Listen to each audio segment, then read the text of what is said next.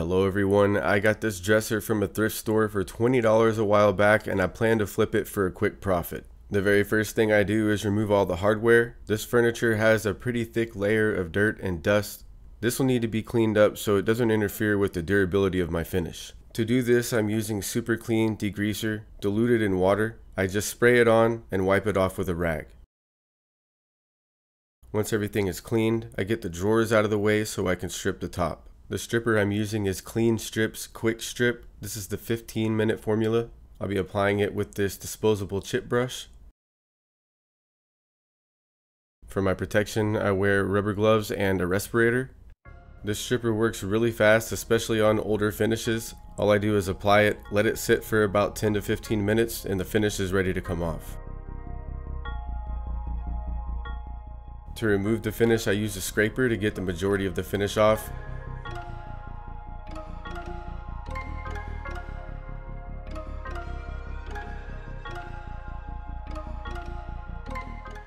To get the finish off the edge, I use coarse steel wool, which I can stretch out and rub around the edges. As you can see, the finish comes right off. To clean everything up, I pour a little bit of mineral spirits and then scrub it down with steel wool again, and then wipe everything off with a clean rag.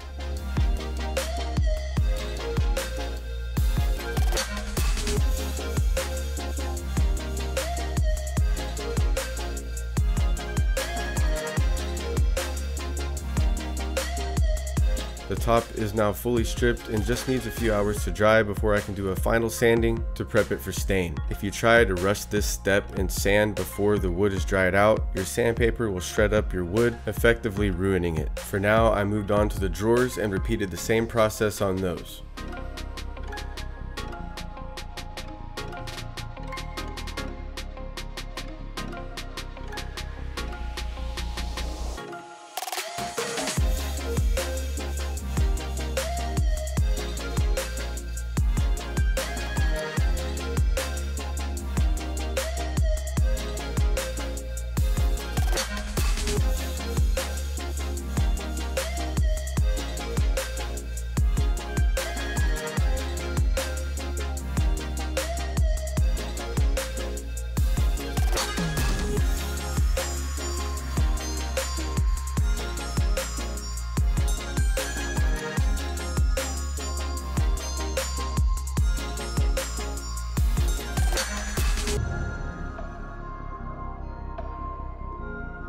Once I finished stripping, I set everything outside so that I could speed up the drying process.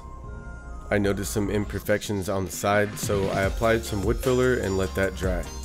After a few hours, the top and drawers were dry enough to sand. They were already pretty smooth, so I just gave them a quick pass with some 220 grit sandpaper, just enough to knock off any of the old finish and get everything even so that when I apply my stain, everything matches. This is what the raw wood looks like once it's stripped and fully sanded, ready for stain. Now all I needed to do was repeat the same sanding process on the drawers again.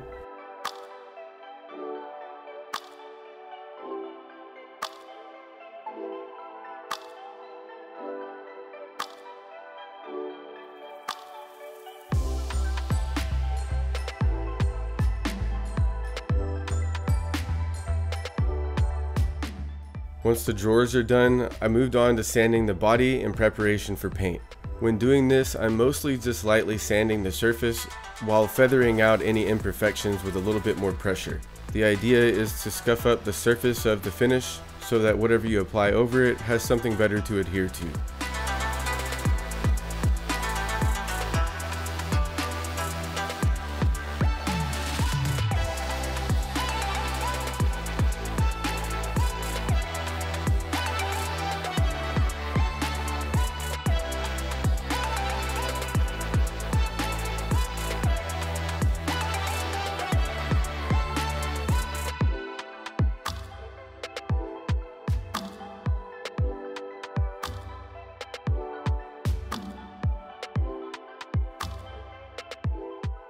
Once I'm done sanding, I wipe everything free of dust and then get everything situated for painting, including taping off the top. I've found the easiest way to do this is to use some quality painter's tape so it doesn't come off. don't bother getting the cheap stuff, especially if you live in an area with high humidity. Before I apply my paint, I'm going to use this Rust-Oleum flat white spray paint as a primer. This sticks a little bit better to the wood and my paint sticks a little bit better to it. This helps ensure better durability. It also creates a seal between the tannins in the wood and my water-based paint so that they don't interact with each other, causing wood bleeds or stains to come up in my finish later on. This just needs 2 or 3 thin coats with about 15 minutes to dry in between each coat. This is what the primer looks like after 2 coats. This is now ready to be painted. To paint this piece, I'm using Valspar's Ultra White, and I'm spraying it out of my Graco Project Painter Plus airless sprayer. This machine puts out a lot of product but gets a lot done. I only had to apply 3 coats, waiting about 30 minutes in between each coat before I was ready to move on to staining the tops and the drawers.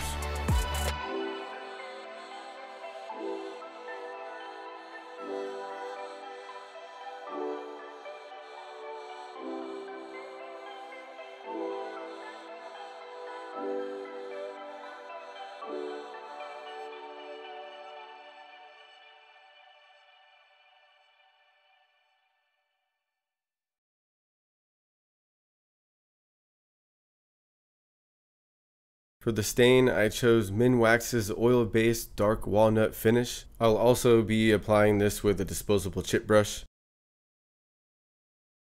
Whenever I'm staining wood, I apply a liberal amount so it doesn't dry out on me. Let it sit for about 15 minutes and then wipe it off.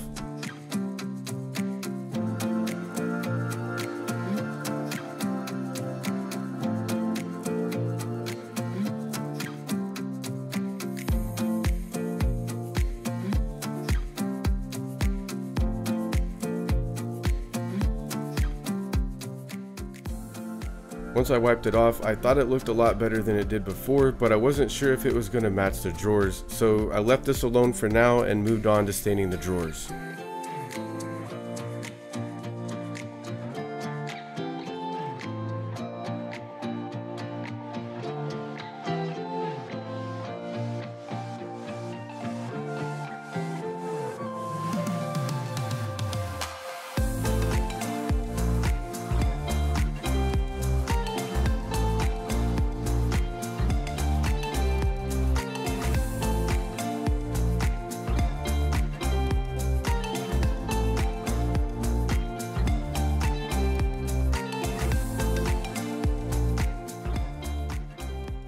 After the drawers were done, I did notice that they were darker than the top, so I applied another coat of wood stain, let it sit for 15 minutes, wiped it off again, which ended up doing the trick.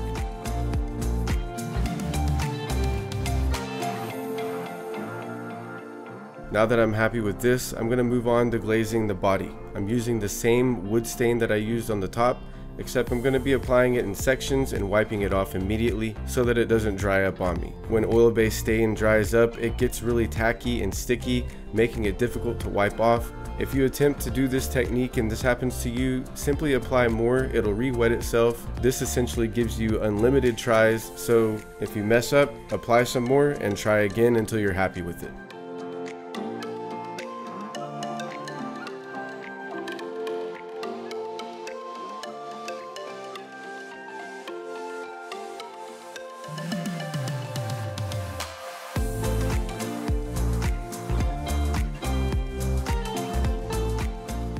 After I'm done with the glazing, I let it dry for about an hour and then I'm ready to top coat. I'm using the same Graco airless sprayer and I'm spraying water-based polyurethane.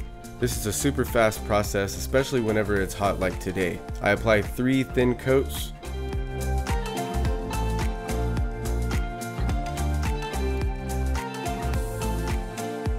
Then come back with some 320 grit sandpaper and knock down any rough spots. For my last coat, I'll spray a much thicker coat, which gives me a glass-like finish to the surface. On a day like this where it's over 100 degrees, I can top coat a piece in a little under an hour. With everything complete and dry, I put the original hardware back on. I ended up putting this piece up for sale for $300 and it sold in 2 days. So I paid $20 for the dresser. I used about $30 in supplies for a total of $50 in overhead. That leaves me with $250 profit. It took me 5 labor hours, 5 actual hours spent working on this project to complete it. That puts me at $50 an hour. Not bad. I hope you enjoyed this project. Let me know what you think about it down in the comments. If you haven't already subscribed, make sure you hit the subscribe button so you get to see my future videos. Thanks very much to Sue for buying this piece. Like, share with your friends, and I'll see you guys later.